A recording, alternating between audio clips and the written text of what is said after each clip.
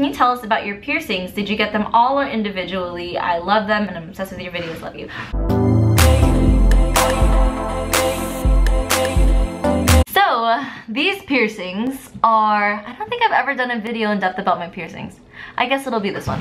So the story about my piercings is I've always had like the first piercing, this one. And then I went out with my friends and they got piercings and I forgot how it all went down, but I was like, I want piercings too. So then I got like another one right here. So I got my second piercings, which is obviously where it stopped right here. And then I got two up here and the other one should have been here, but then it started getting infected.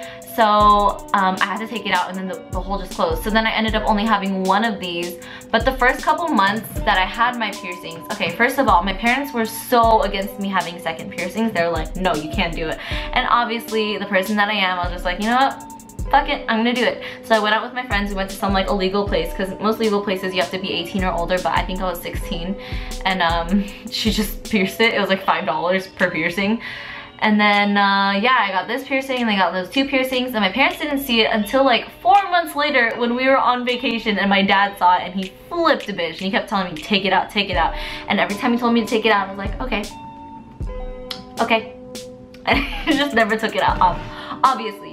Or the times that he got really upset and told me to take it out, I just took him out and then I put the piercings in my pocket, and when I was gone, like when I was dropped off at school, or when he was like gone from the house, or when I went back upstairs, I just put them back on. It was like, yeah, very undermining. I was not the most obedient, but I also was not the most rebellious.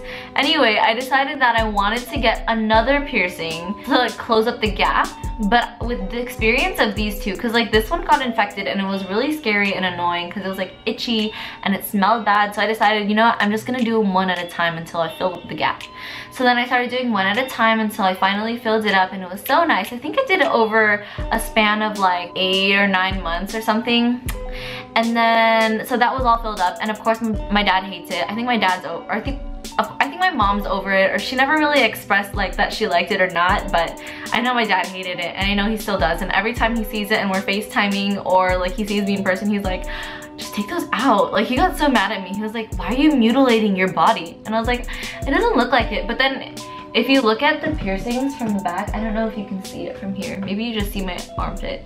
But if you look at the piercings from the back, it really does look really weird. But from the front, it's kind of cute. It's funny because before I had these rhinestone earrings, I always wore like big dangly earrings, like very, like, that's the thing that I always got whenever we went shopping, like Forever 21. Like every time I went out, I was like, okay, I need to get a new pair of earrings, because they were only like $2 to $5, but they were big and pretty and I just loved it. And now that I have all these piercings, I'm like, I cannot be fucked to wear a big earring. Like I don't even want to change any of these. Like the only times I ever take these out is to clean it.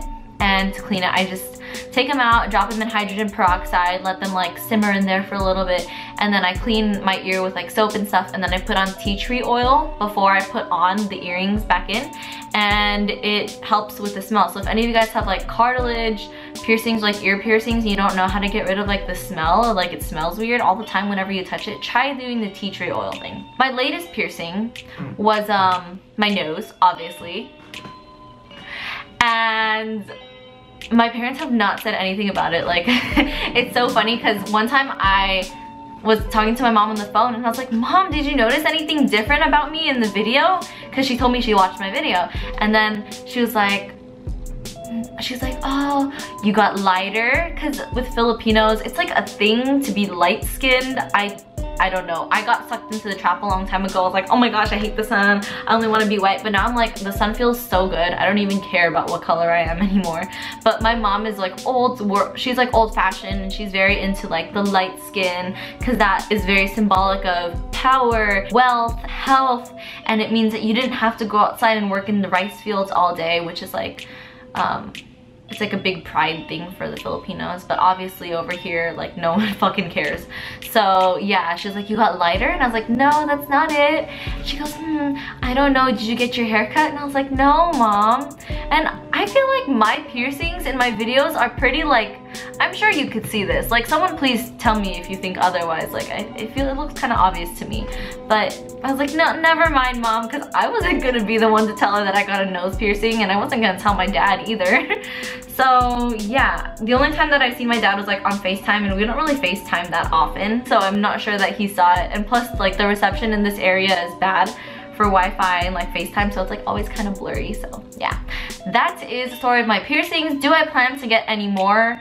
I'm not sure. Like, the nose piercing was really the last one that I wanted. I never really wanted a belly button piercing because my belly button is an outie, and I don't think it would be that cute with a piercing. Yeah, I do want to change this to a ring though, so I'm not sure if I want to yet. But that being said, me being me, I do tend to go back on my word or like change my mind a lot, or like I just feel like getting another nose piercing, or I just feel like getting snake bites, but I don't know, it's not really in the books right now. I basically have everything that I want on my face pierced right now.